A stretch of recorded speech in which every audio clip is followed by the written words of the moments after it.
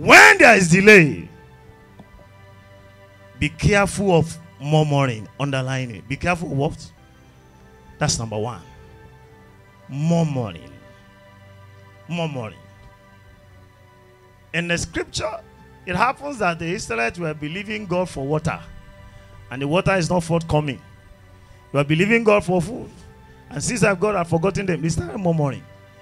He said, why did you bring God to this place to come and die here?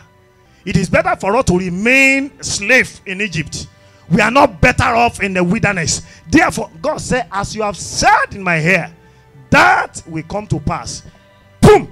And God stamped it. And that's why, go and check the scripture. None of those people that murmur ever entered the promised land. Be careful of murmuring. God said, as you have murmured in my ears, I have heard you, is hereby stamped. You say it is better for you to remain slave. Go there and remain what? Slave. It is the strategy of the devil to cage you perpetually if you are the type that loves to murmur. Be careful of resentment. Be careful of what? Resentment. People around you. You don't want to see anybody. You just feel, I don't want to just leave me alone. And that's why that will lead us to the next.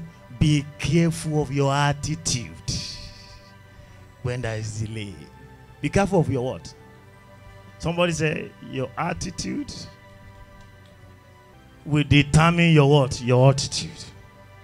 Be careful of withdrawing from his presence. Be careful. Don't withdraw from his presence. Learn from Anna. He went to Shiloh. That was not the first time, oh, Abby. But what happened to her when she got there? Now, how many of us will pass that test